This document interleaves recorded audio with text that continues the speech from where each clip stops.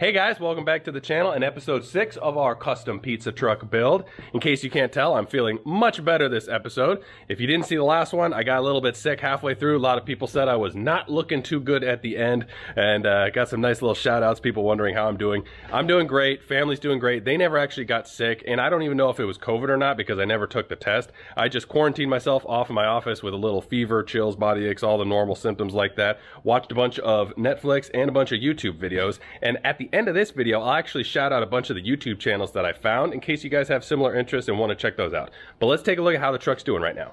Now, in the last episode, I got our 3 vent windows at the top all completed, as well as our little service area in here and these steps. Now, off camera, I went ahead and installed some lift struts so you can actually see these window vents in action. You just open them up like so, and you could have 1, 2, or 3 of these open, kind of depending on what the weather's like and how much air you want to flow. And then there is a kind of a cool feature I want to show you on these lift struts here. These are 100 pounds each. So we've got 100 pounds there and 100 pounds there of force. And the way I did it, I didn't use the factory hole right here. I used a hole on the inside that I made so that when I close it, if you see right about here is equilibrium, where the piston is at its most compressed point. And then anything more closed than that, the piston is actually pulling it in because it's at this little bit of an angle, and so it's forcing this arm up, which actually takes some of the stress off of the piano hinge, and then it helps keep this window closed in case somebody forgets to latch it. I am going to add some locks on the inside so that it can be latched, but you never know with employees. It's always likely, let's say, that they're going to forget it once or twice, and I just did not want the idea of this thing opening up while I was driving. So that's just a little modification that you can make to these lift struts just to give it that little more extra force. Hold it shut. Next step is going to be building the door. I've got to make this door here and then a service window. The door is going to be 2-inch square tubing, and then I'll do the corrugated steel on the bottom and a service window on top. So let's get to it.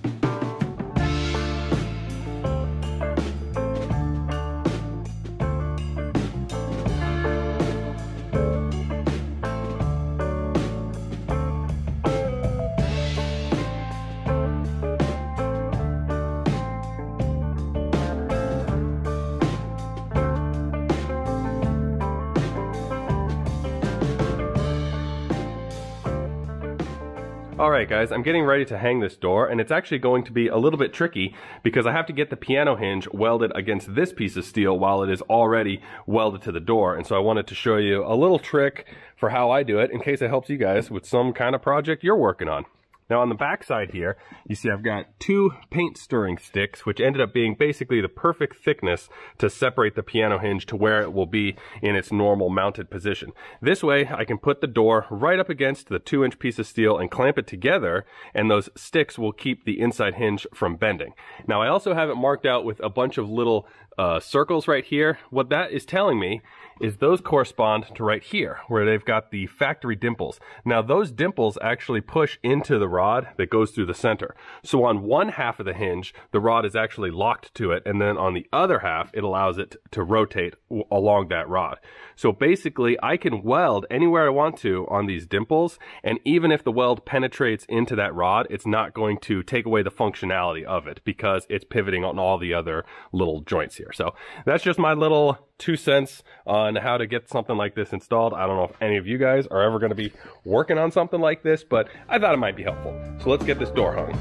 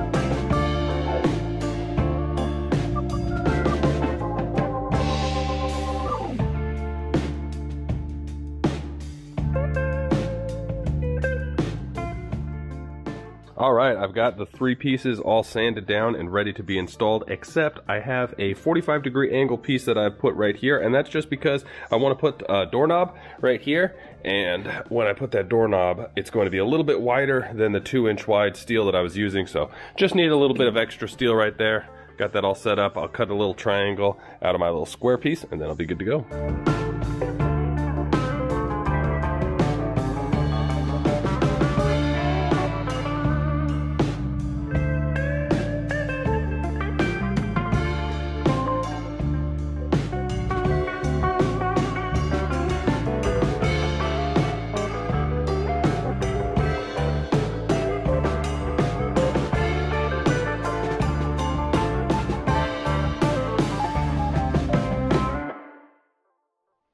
Guys, I've said it before, but I'll say it again. This does not look too bad if I do say so myself.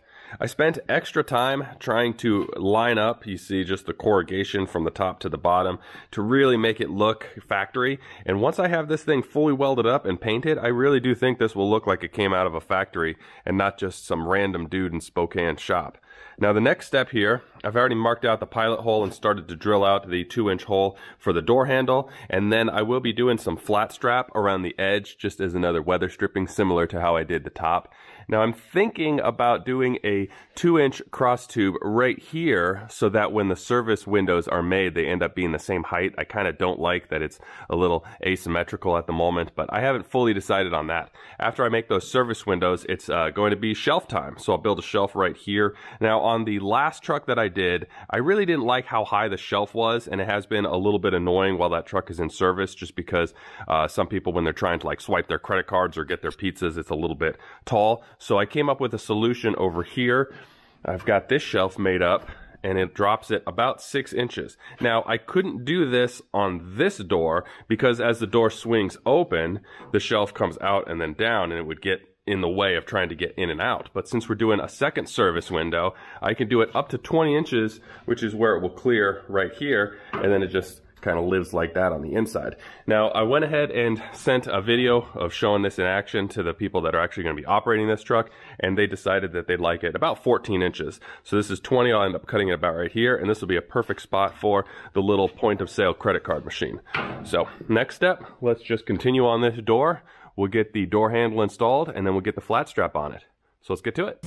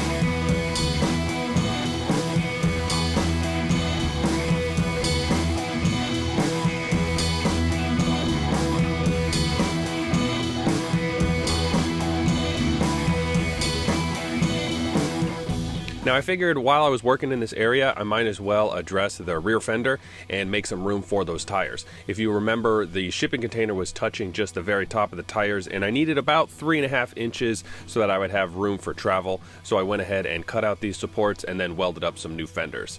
Now I don't need to worry about taking any strength away because I do have more than enough reinforcement around it. And then if you remember, the entire shipping container is actually mounted to the frame of the truck with 12 of those very large U-bolts.